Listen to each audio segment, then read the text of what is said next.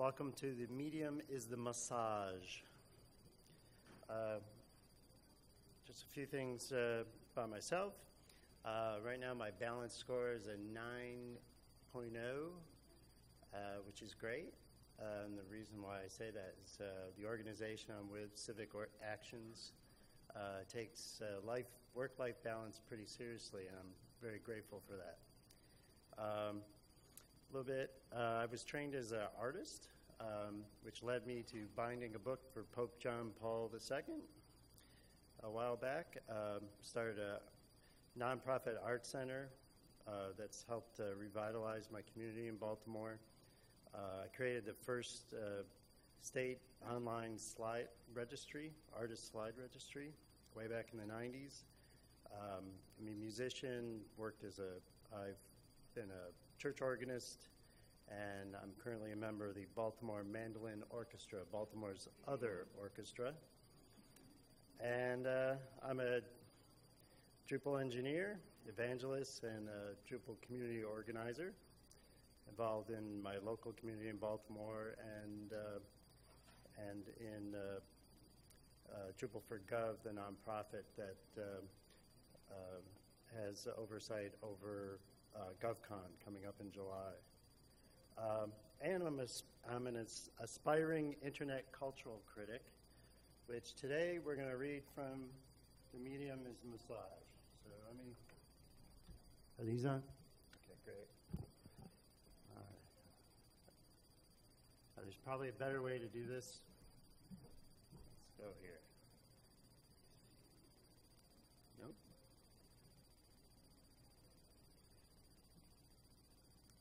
There we go. All right, so the book, which was, the title was a mistake at the printer that Marshall McLuhan kind of went with in a very 1960s way. It was supposed to be The Medium is the Message, based on his essay, Understanding Media, the Extensions of Man, published in 1964. The book was published in 1967. And shockingly enough, all these, his essay, a lot of interviews on YouTube, I would suggest taking a look at them, are still have a lot of resonance today.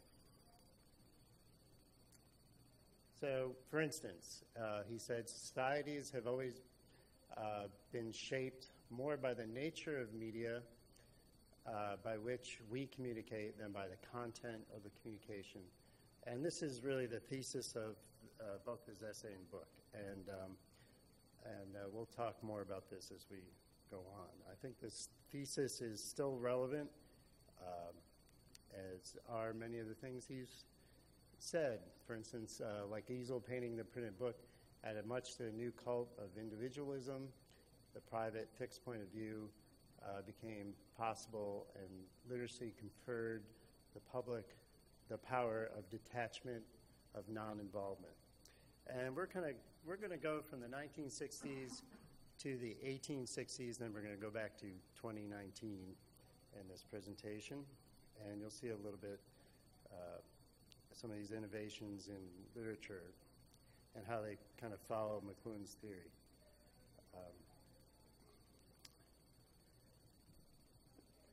Electric technology fosters and encourages unification and involvement.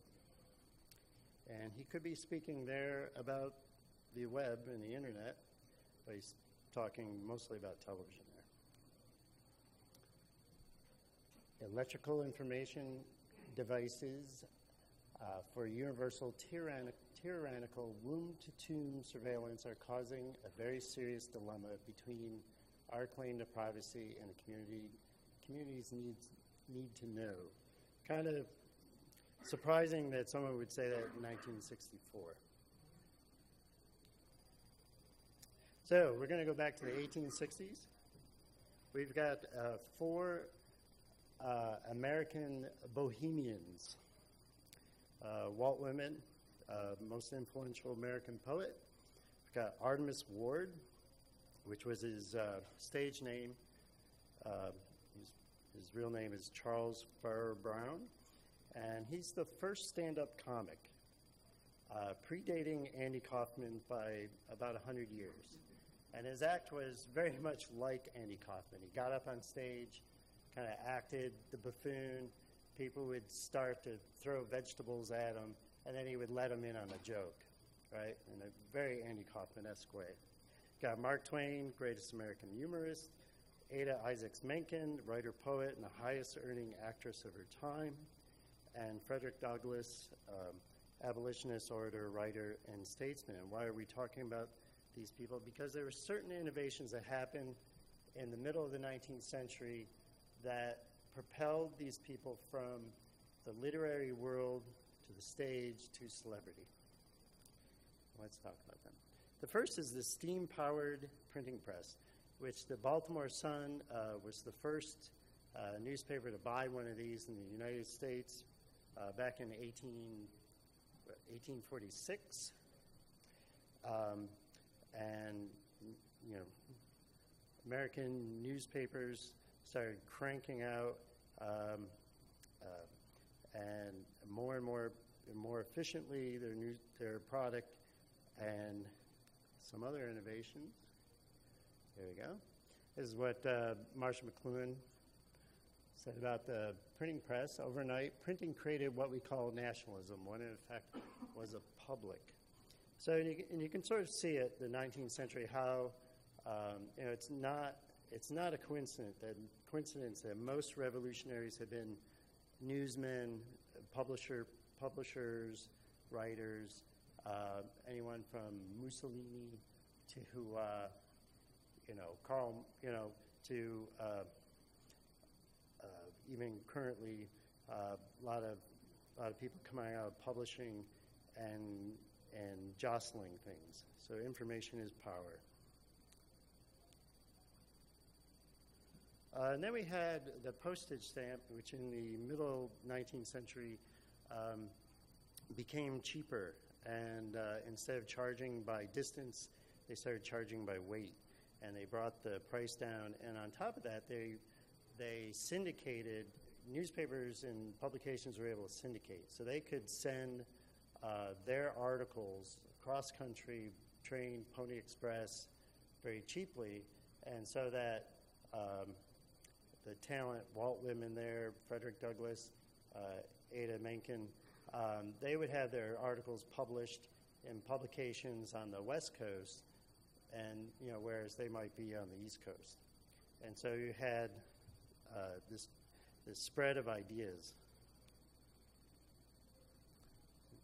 That the Pony Express, telegraph, rotary cylinder printing press, all these things came together for information distribution. So what does that have to do with Marshall McLuhan? So let's talk about Marshall McLuhan. He goes on about cool and hot medium. And when it's a little bit confusing, just like this color chart where you have cool reds and hot blues. But what he means by cool in the sense of jazz instead of 60s culture, cool culture, kind of,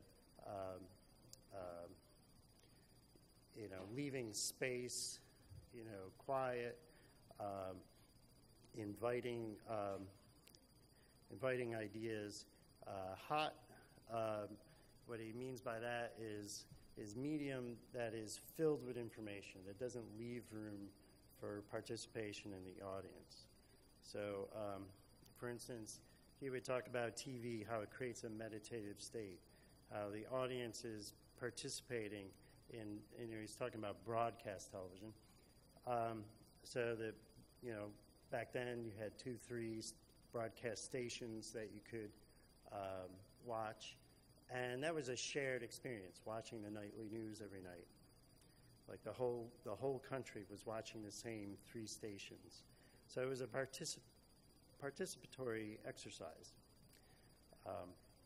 And as opposed to hot, which would be like going to a movie theater, like I did last night, to see the new Terry Gilliam film, highly recommend it, where it's you're in a darkened room, you're with other people, but it's a very private experience. Or like reading a book, where there's a lot of information, there's a lot of processing the information, there's not a lot of room to fill in gaps. So let's move on to 2019 and the web.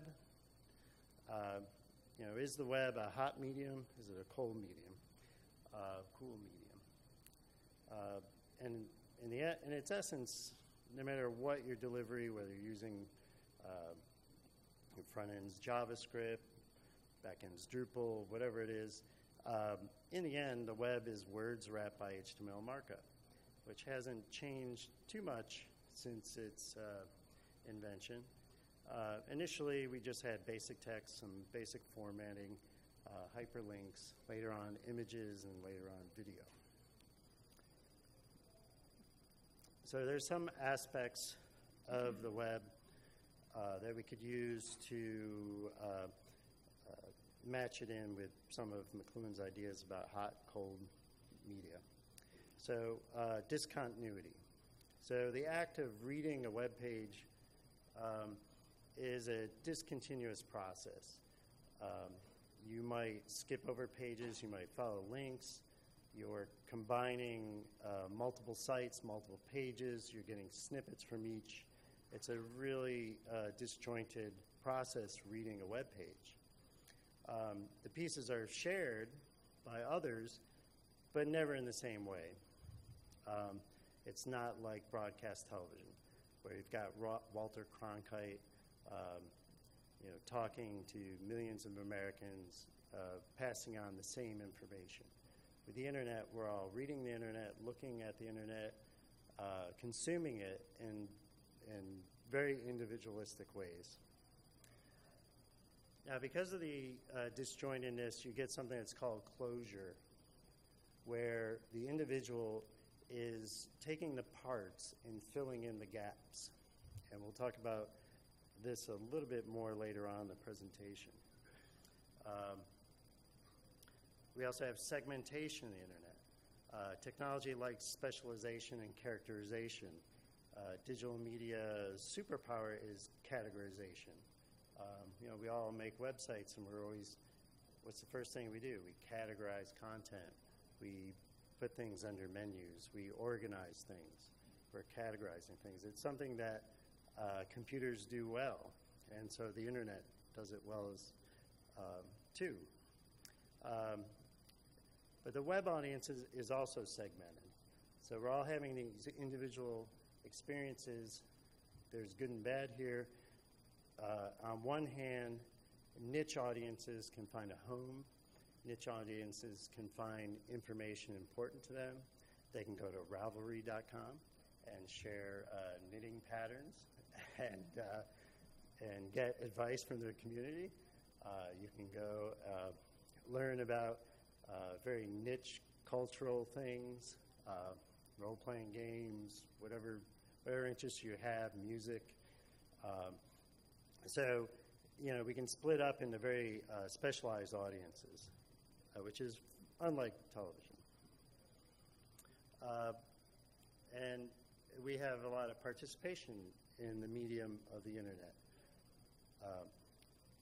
Unlike television, where viewers do not have much choice, we have a lot of choices on the web. We're taking channel surfing to the extreme. How many times do you find yourself staring at your phone, flipping through Facebook, and really nothing's happening? You're just, a few minutes after that, you realize you're just blowing a lot of time, not consuming a lot of information. But we're doing channel surfing on steroids all the time on the internet. So the web is the medium. At the same time, sometimes the medium can flip and act not cool, but in a hot way, and it can be filled with information. That information fills all the gaps. There's no closure. So we can experience it in a very private, informative way sometimes, but most of the time, the web is a cool medium. So as people who make the web, are we using the medium to its fullest ability? What do we mean by the web, especially when the delivery is not only the browser anymore or a single type screen? We have multiple devices, phones, and a lot of you are looking at them right now. We're not completely engaged in what's happening around us, which is interesting. We also have the closed web, and we have the open web. And that experience can be a lot different if you're on Facebook, a closed web site, or even Google, or some of the other sites out there that kind of cordon off their own piece of the internet. That experience can be quite a bit different than to different people. How does it affect the way we communicate? Go to a restaurant, cafe, you got couples at the table and they're both looking at their phone, or you have, hopefully you're not, sometimes you're supplementing your conversation with information. So you can't remember a name, can't remember a fact. It's supplementing the conversation. And that can be a positive thing, but it's definitely affect the way we communicate individually and also as a collective. And we're going to look at a little bit at what changes are happening with the medium.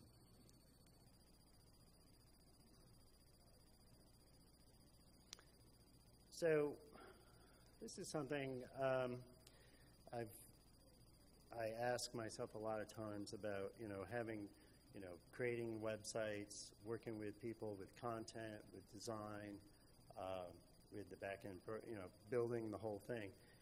In the end, you build this very sophisticated internet publishing thingy, and in the end, someone just takes a document of Word and copies and pastes in it, and it's just like, it's just like you've spent a whole day making a beautiful cake, and someone just kind of like jumped in it, and it's just not, it's like, wait a minute, that's, or they post PDFs or something, some other offensive practice amongst web professionals, right?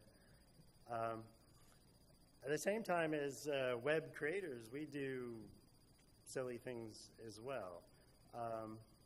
We create websites with photo editing software instead of the tools that are out there.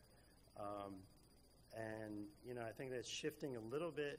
There's still a lot of people using Photoshop to design websites. And it might be a part of the tool set, but maybe it's not, maybe it shouldn't be the primary design tool. The web adopts a lot of print conventions, often new technology, and this is something that McLuhan says, new technology adopts the strategies of the old technology. So we lay out the web with newspaper columns, right? We wrap text around images. And images, how are those images really, they're there, a lot of times just for aesthetics. We're doing print graphic design in HTML. And I think it's time to have an awareness of that so we can improve upon what we're doing. But sometimes we actually create for the web and we write for the web. We might only now be starting to actually do this. I think the web is still young. The smartphones they're not quite a decade or just a decade old. We're still getting used to those. Wasn't too long ago that like our parents or grandparents wouldn't have been on an electronic device. Now everybody is, right? Our children are, our babies are. We're still getting used to this new medium. The tools are emerging, which is good. And publications have moved to the web, even though they were slow to adapt, and it's been a messy process. They're actually, some of them are the sites of innovation. So let's take a look. So this is an article. Let me see.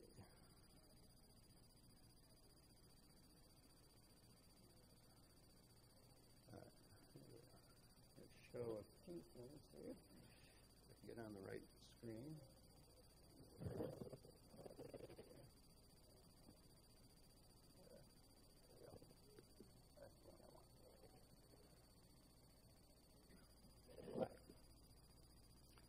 We got an article in the Washington Post. You may or may not have seen this. It's called Too Many Men. It talks about the gaps in the number of men and women in some countries due to government policies or cultural norms. And it does some very interesting things. Yeah, okay, so there we go. We start to get some things happening there.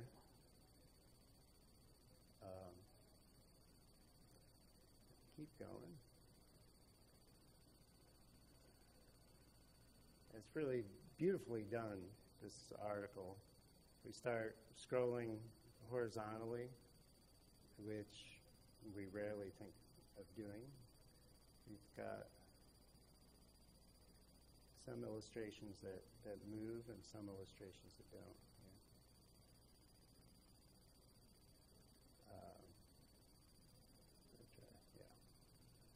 So, you get the idea.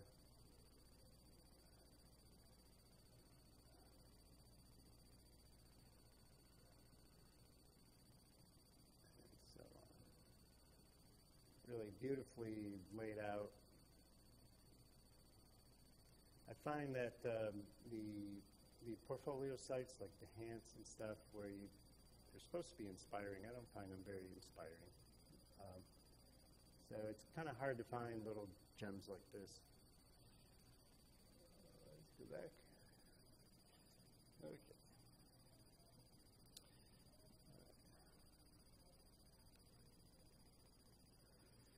So on out there, we do have some innovations happening. Some content-heavy sites are creating small innovations, trying to stand out. For instance, here we have link previews in Wikipedia.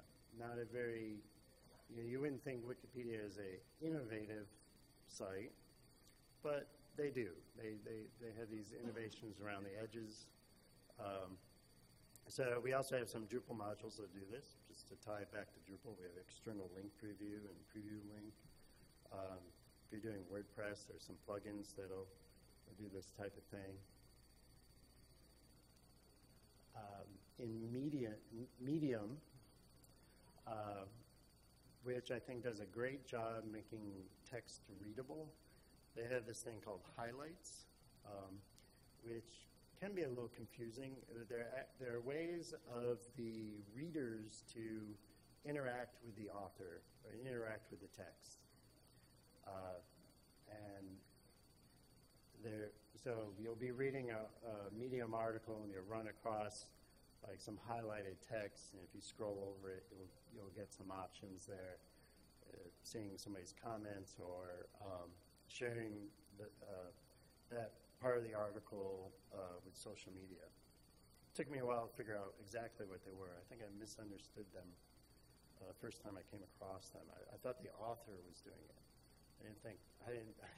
I just assumed that I couldn't do something in somebody's article. But it's a neat concept of allowing the readers to interact with your writing. There's a WordPress plugin called Highlighter that'll do this. I wasn't able to find a Drupal module, but I'm sure there are JavaScript libraries that allow you to do this too. So, how are we doing there? This is a chart of percentage of text on web pages. And you see that it kept rising and rising to about 2006, where it starts to fall. That's YouTube coming into the picture. So we've got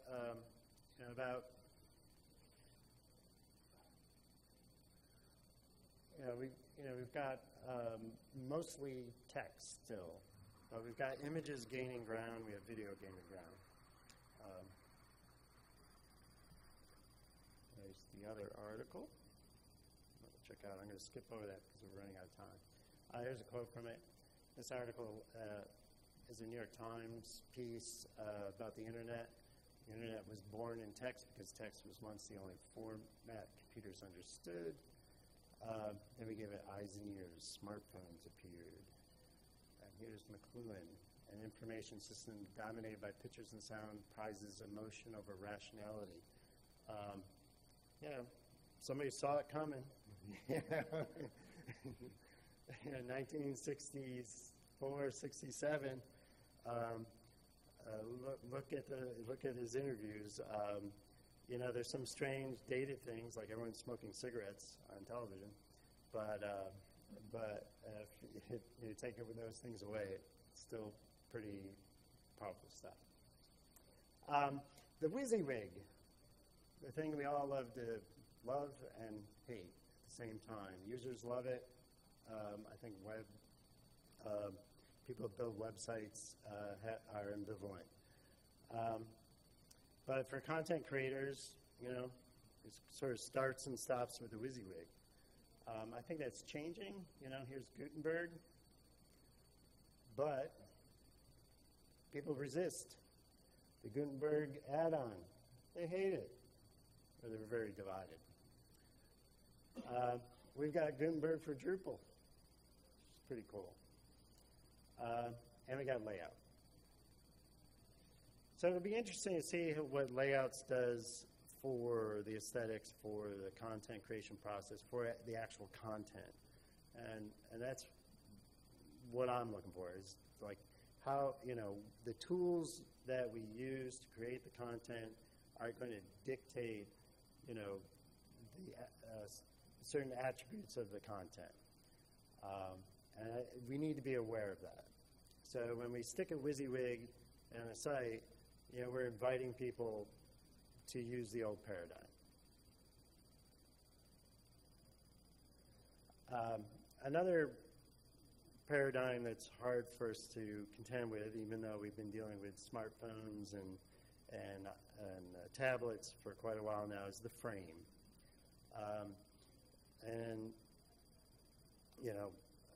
We can swipe every way now, and we still go up and down. And that might be necessary for a while, but that will change at some point.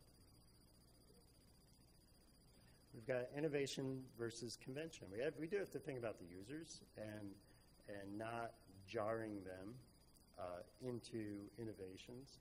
So we do have to balance that thing. We do have to, for now, probably most of the time we are going to be scrolling vertically for a while. We have to balance that convention, ease of use, with innovation. Innovation's tricky because too much, you alienate the visitor, too little, and you lose attention. Ubiquity increases comfort. So we always hear in the Drupal world, WordPress is easier to use, but is it easier to use because it's ubiquitous or because it's really easier to use? When I go into a WordPress site, I'm not as familiar. To me, it doesn't look like a usable interface or that more usable, or, it's familiar. That's what's making it usable. Microsoft, Google, big tech companies understand the power of familiarity, so they use it to their advantage. Microsoft sticks applications on people's desktops. So suddenly everybody loves Outlook, like way back when, right? And everybody's using Internet Explorer, even though we all knew it was horrible. And now Internet Explorer is going to be using a Chrome backend, so maybe there's hope. But the big corporations understand that, and that's how they try to influence the market, is by creating familiarity, by saturating the market. Where are we going? I would suggest everyone read this book. It is a book about creating comics written as comics, and it's absolutely brilliant. And comics have a lot in common with the web paradigm. Comics are sequential. Web pages are read sequentially. Comics use gutters and frames to create rhythm, to create meaning, create associations. We do the same thing when we lay out a page. Comics have a lot of viewer participation. The viewer fills in the action in between the gutter.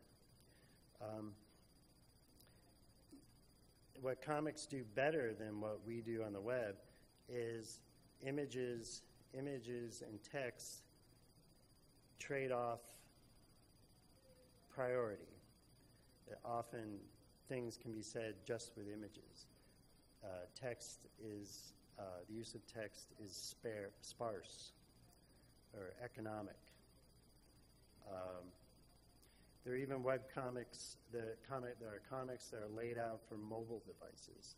And so the layout changes for those particular comics, and you can purchase apps to browse those.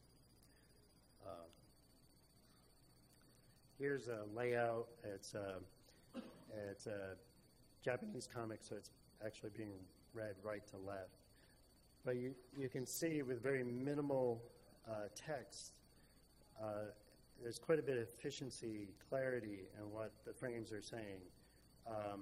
The frames, the gutters, the images create a tension. They create a lot of drama in there. Another thing I look at is, what are my kids looking at? And they would prefer to watch YouTube than streamed programming, right? Streamed programming, it's kind of interesting. Streaming services, they purchase the old broadcast television content. And in some ways, there hasn't been a lot of innovation behind streaming. They would much prefer the DIY content on YouTube quite often. They're not biased by that history of broadcast television. They've skipped that. My kids are the I generation. They've had high-speed internet since the day they were born. So they don't have that bias. They get YouTube. They understand what Twitch is. And they prefer lo-fi, DIY video over professional productions. Another area I think we need to look more at is games. And this is a gorgeous game designed, again, by an Asian designer.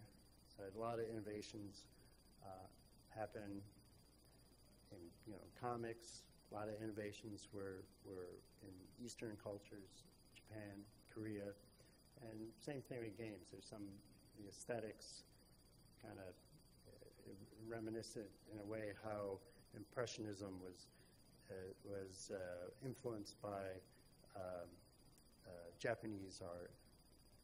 And here, this game called Journey, it's just this gorgeous experience. It's just the color, the light, the graphics, and I think we can learn a lot from things like that. And it'd be interesting to see where those things take us. Here are some resources, further reading, and I would love to have discussion, even if it looks like there's not a talk after this, which is great. Just want to mention a few things. Baltimore Drupal Camp. I'm from Baltimore. It's September 27th. We have a really great camp, so if you're in the area, look us up. And please don't forget conference evaluations, and sprint's not tomorrow, which is great. I'll leave it at that.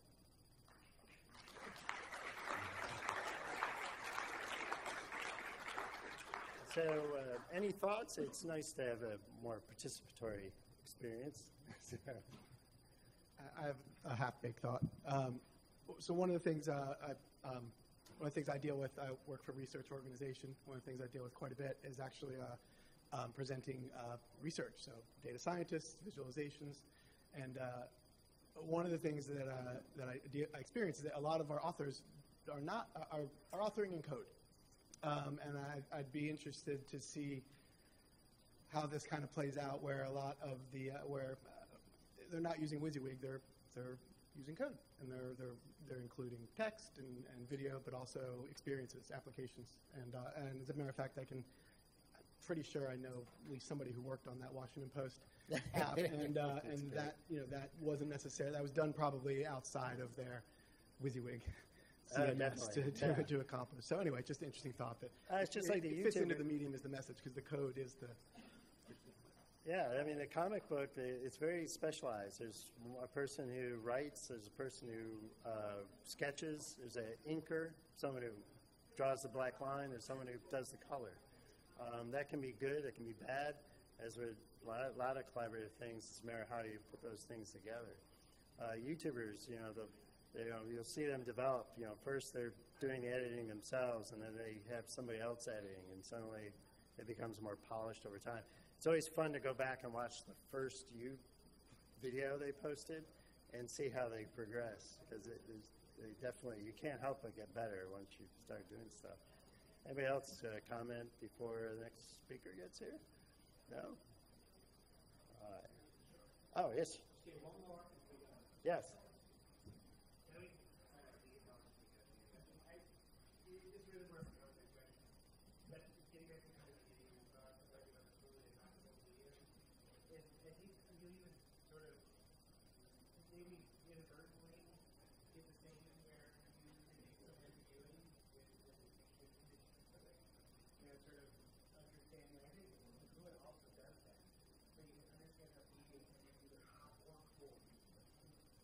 Yeah, it's fascinating. All right, well, thank you very much. And who we have on next? All right, I'll get unplugged.